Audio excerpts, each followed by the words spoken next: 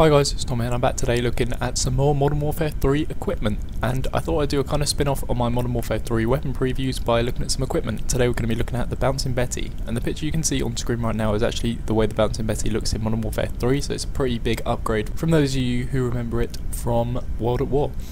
I should probably point out that this is actually going to be in the lethal category, meaning that you're going to have to choose between this and frag grenades and semtex grenades like it was in Modern Warfare 2, and it's not technically going to be in the equipment category with stuff like the trophy system, which I covered last week. It is of course a mine. It's known by many as the S-mine. Its country of origin is actually Germany, and it was used predominantly in World War II.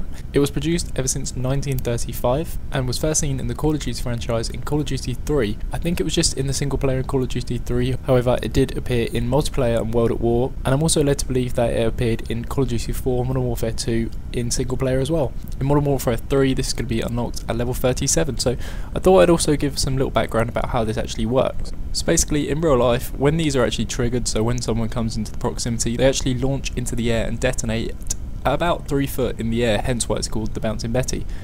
It's for this reason that if you actually go prone in real life when one needs to set off, you can actually escape the explosion, and also why in the game that is also possible. So if you actually go prone while this gets set off, and interestingly enough in the game you can actually go prone and crawl past these without setting them off. So yeah, it's pretty interesting. I've got a quick clip here of how it actually works in the game.